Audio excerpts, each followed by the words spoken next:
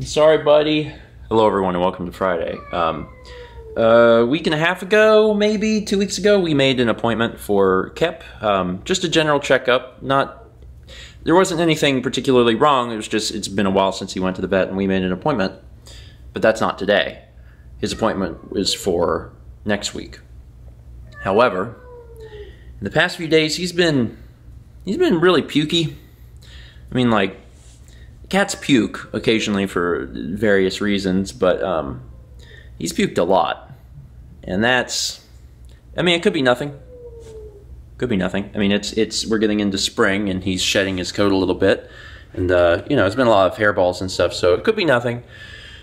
But having had, you know, somewhat of a history with this, it's a little concerning. So even though his appointment is next week, we're taking him in. We're taking him in today just so they can just give him a quick look over. He's not lethargic. He seems fine otherwise, but he's been pukey. And this morning he ate of his food a little bit, then he puked it up. So could be nothing, but it was something that I was like, you know what? I don't really want to wait until next week. Let's take him, just have vitals and stuff checked, make sure he's okay, and then we'll go from there. All right. He's not happy in the kennel. He's never happy in that box. He's never liked the box. How's he doing? Whiny. You whiny boy? You a whiny boy? I see your little face. Yeah. The way that they're doing things is in the car, so we just gotta wait in the car. You'll be okay. You just gotta calm down. No, he likes that. I mean, he got a vitamin B shot. Yeah. And anti-nausea meds. Yeah, I guess you'll like anything once you get that. So we're back home now. They're not exactly sure what the problem is. They said it could be that, you know, he's a groomer. I mean, he grooms himself a lot, so it could be that, you know, maybe he's groomed himself too much, and with all of the pollen that's going on right now, and I mean, it is bad. The pollen here is super, super bad. You know, maybe that's causing his stomach to act up.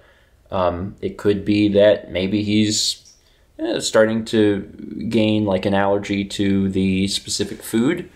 Regardless, you know, the big issue is that his you know, stomach is inflamed. So they gave him some meds for that, which gives him an appetite to eat.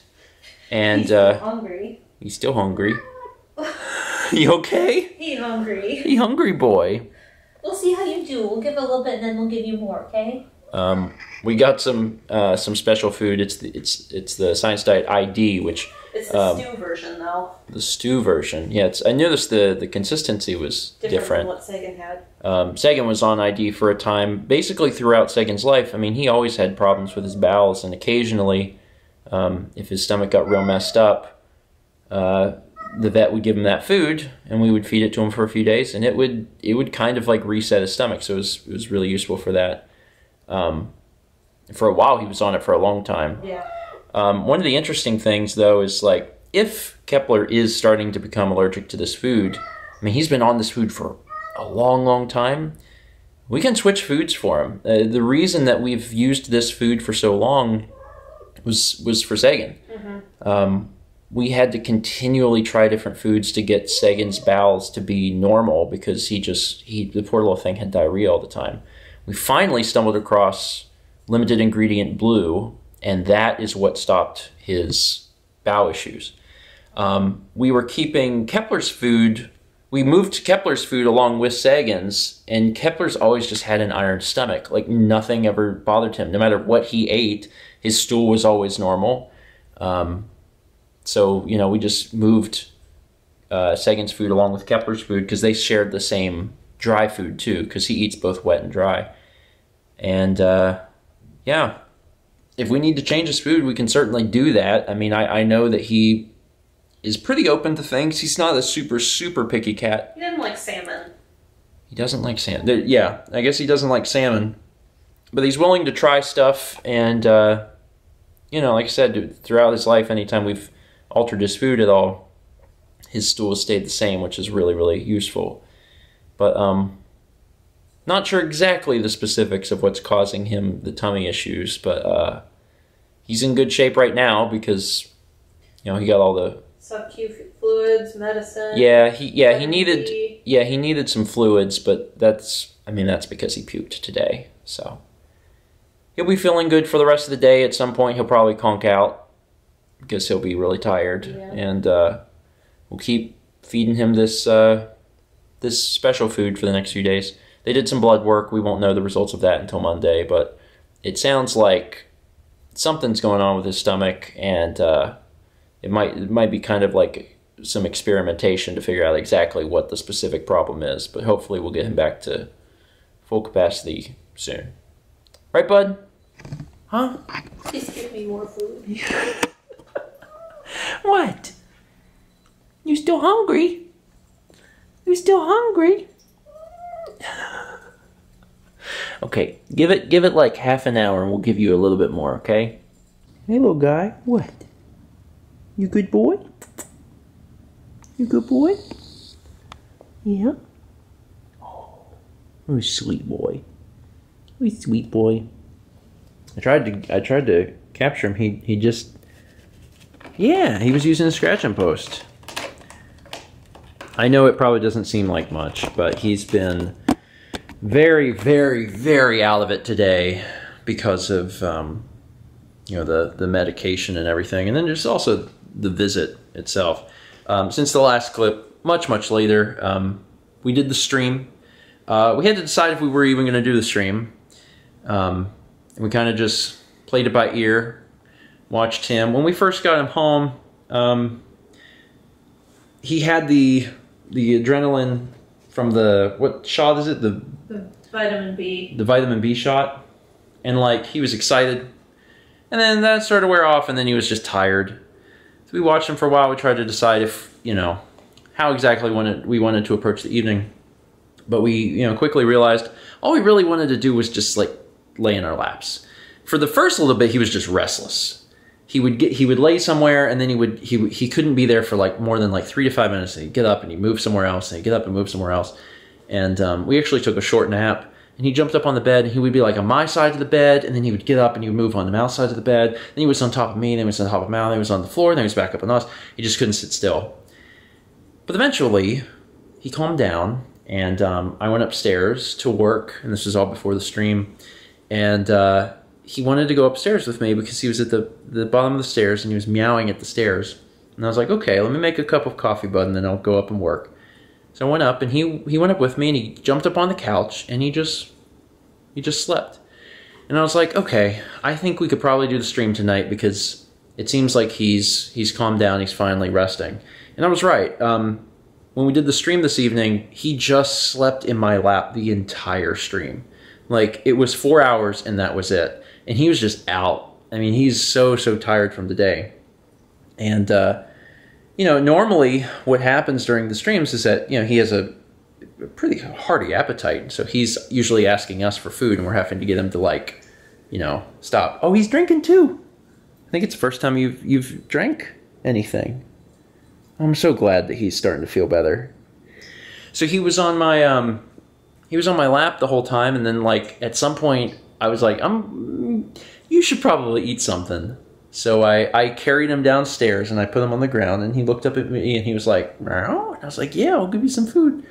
So I gave him some food, and that was done. I went back upstairs and I encouraged him to come up, and he did. He walked up the stairs, he got into my lap, and he went back to sleep till the end of the stream. So it was very sweet. And you know, he's just been tired and warm, and only now am I starting to see him like get back to his normal self, which is good. And we'll hope that by tomorrow you're feeling a lot better, huh? Feeling a lot better. We hope so. He was also purring a little bit tonight. So, I mean, you know, we still don't know exactly what's up. And of course, you know, if he starts vomiting again, that's bad.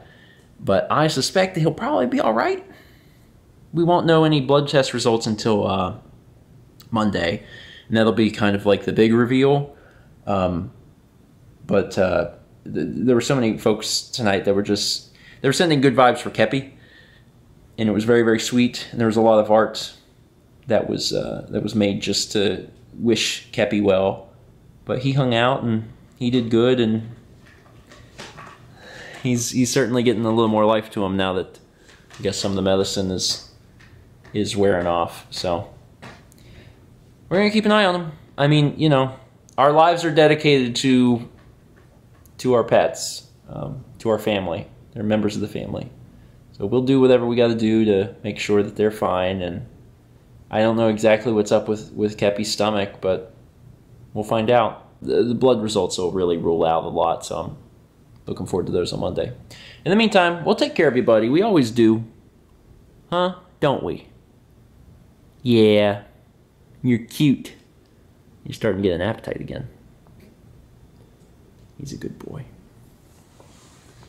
He's a good boy. All right, Mal. Yeah. I guess we should. Eat that salsa? Yeah. I want to know if that salsa changed at all, because we ate it yesterday. Did you add anything else? Just a few tomatoes that didn't fit on the pizza. You talked about possibly adding garlic? I thought about it last night, but garlic tends to get real strong quick when it sits like that. Okay. Well, let's try a little bit of it to see if it changed from sitting in the fridge overnight. Maybe that changed it a little bit. So you already tried some. Mm-hmm. So my question is, do you feel like it changed in any way? Mm-hmm. Oh, really? Mm-hmm. Oh, that's cool. Yeah, there's something a little different at the beginning. Mm-hmm. I don't know if I could put my finger on it because I'm not a chefy type person. But it's good. What are you grabbing? Garlic. Wait, didn't you just say you weren't going to put garlic on it? I'm going to use powdered. Oh, garlic powder. That could be interesting. Before I end the vlog, I gotta mention something. Because this is something Mal and I were discussing earlier, and it's a thing. It's a thing. We haven't been to the vet in a year, or a year and some change. And as some of you may recall, last time that we went to the vet was the day Sagan passed away.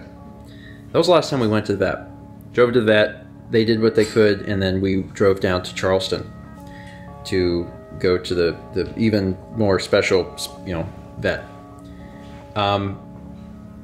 Now, this was a fact that I was aware of.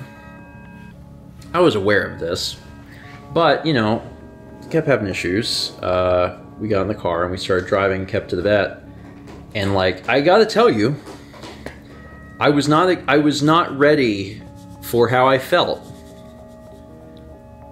There is still trauma, and I'm wondering if that is something that will fade in time, or if that's just a lifelong thing now. I don't know. And it's not, and I don't want people to be worried about Kep in that way, because they checked him, they felt him over, they were like, there's no masses or anything, so it's not the same situation. But it's just the idea of something is wrong with my baby, and I have to drive my baby to the doctor, and going on the way there, it's just this weird tension that I really can only describe as trauma, and you could cut it with a knife. And Mao said she had experienced basically the same thing, and it's a weird feeling. It's not a good feeling. It was hard. Yeah. And obviously we haven't figured this out yet with Kep, so we'll be working on it. And I truly don't think that it's anywhere near the same thing. It's just something we'll have to figure out what it is and then solve it. But it was just, I wasn't ready for it. I wasn't ready for how that felt. And I think if it would have been his regular and he had been feeling fine, I think it would have been different. Yeah. But it wasn't. Yeah. The fact that we were going special because we felt like something was wrong, I don't know. It's just, I don't know. Just something I wasn't expecting. And I don't know, how long I'll have to deal with that. How long I'll carry that. Because I always try to be very cool and collected about everything. And, you know, I felt like I still did a pretty good job today, but I don't know, driving there was, I just had this, not the same feel, not like the exact same feeling, but just an unsettling feeling of familiarity that I just really didn't want to experience today or ever. Yeah. I'm glad he's home. I'm glad that he's currently feeling all right, and we'll keep you posted. We'll learn more on Monday. Yeah. All right, for now, salsa. Thank you all for watching. And as always, let's meet back tomorrow, shall we?